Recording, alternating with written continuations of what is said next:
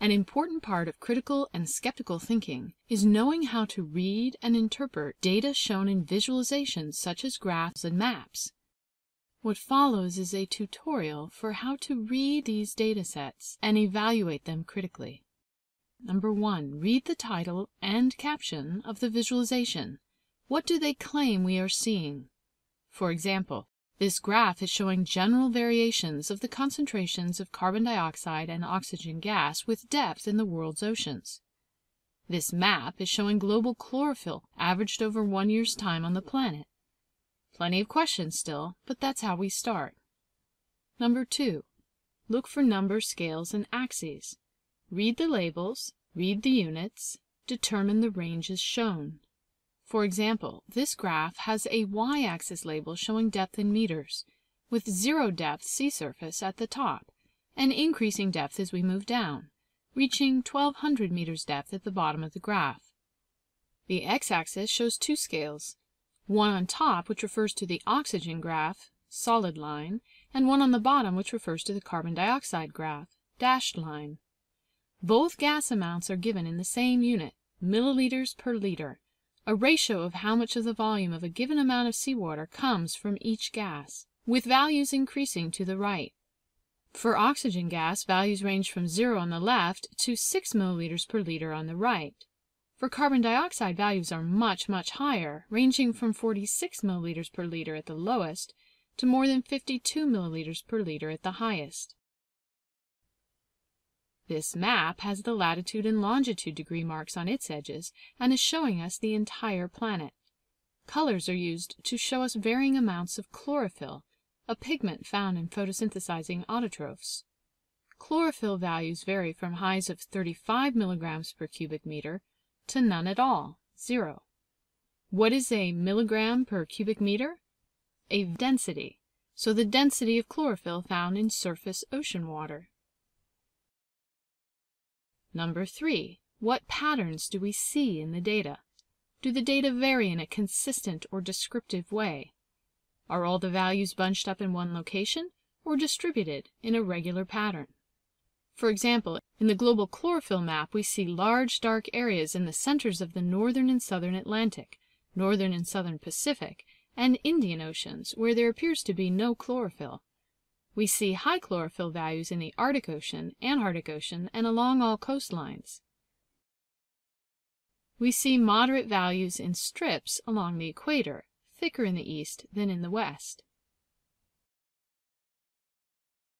In this graph, for the oxygen curve, we see the highest oxygen at the surface. We see it drop quickly around 100 meters depth, staying consistently low at almost non-existent values from 200 to 800 meters depth, then increasing at depths below 800 meters, but not as high as at the surface. For the carbon dioxide line, we see the lowest values, 45 milliliters per liter, so still pretty high, at the surface, and then a steep increase from the surface to 300 meters, and an even steeper increase as we descend below 300 meters towards the sea floor. Number 4. If there are multiple data sets shown in one visualization, do any of the data trends correlate, increase, or decrease at the same rates under the same circumstances? Or have an inverse correlation? Under the same circumstances, one value increases while the other decreases. For example, at the surface down to 200 meters depth, the two are inversely correlated. Oxygen decreases as carbon dioxide increases.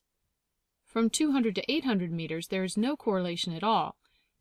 Below 800 meters, there is a correlation.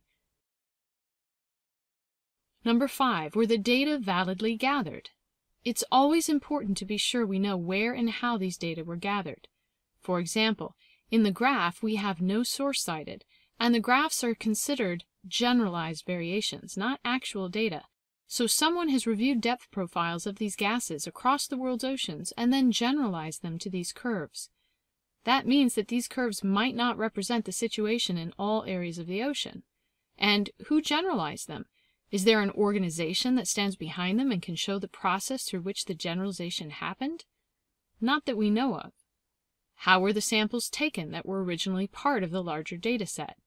We don't know, though we can research and apply known techniques for measuring dissolved gases in seawater, but we don't have specifics. So we have to be careful about applying these data to solve specific problems. We should hold on to some skepticism and not expect all locations to look exactly like these lines. For the map, the data come from NOAA.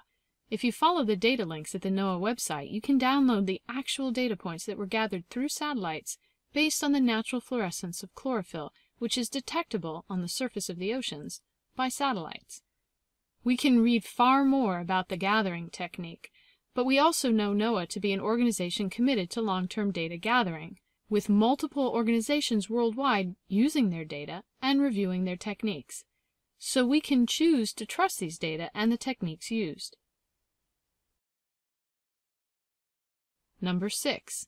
What are the limitations of these data? Assumptions? In the chlorophyll map, we are limited primarily in scale. By looking at the entire globe, we can't see fine distinctions at a more granular level. In addition, we are looking at averages over a year, so we can't see how each of these areas varies in chlorophyll content with the seasons. In the graph, we are limited by the generalized nature of the curves, as already mentioned. We can't apply these trends globally because we can't be sure all parts of the ocean will have the same processes at work at the same depths. Number 7. Only after a thorough observation of the data should we start evaluating what it might mean. If two characteristics correlate in their data trends, there might be a relationship between the two characteristics. It might be that one causes the other, or it might mean that the cause of one is also the cause of the other.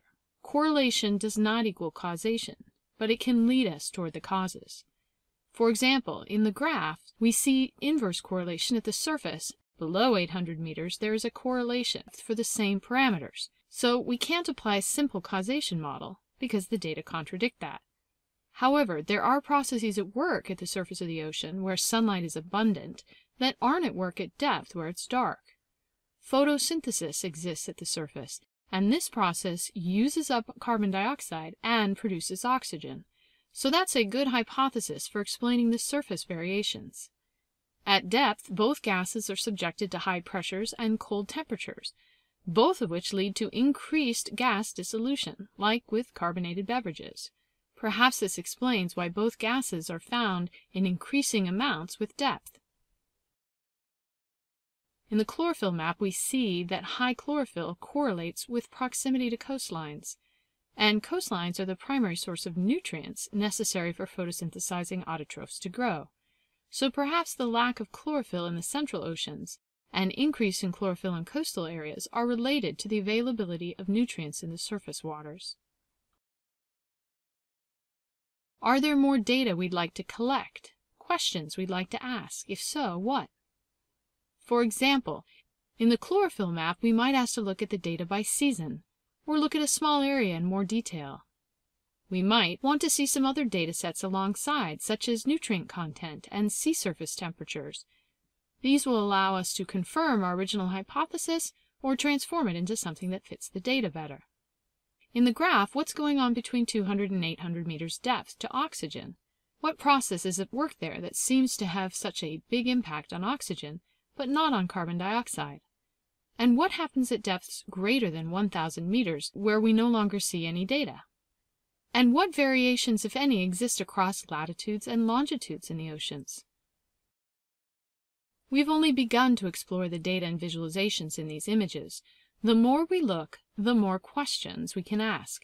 We want to apply skeptical and critical thinking to carefully evaluate what we see, determine if the data are robust and valid enough to allow us to generate some hypotheses, and then begin developing and testing those hypotheses so we can use these data points to learn more about the natural systems around us.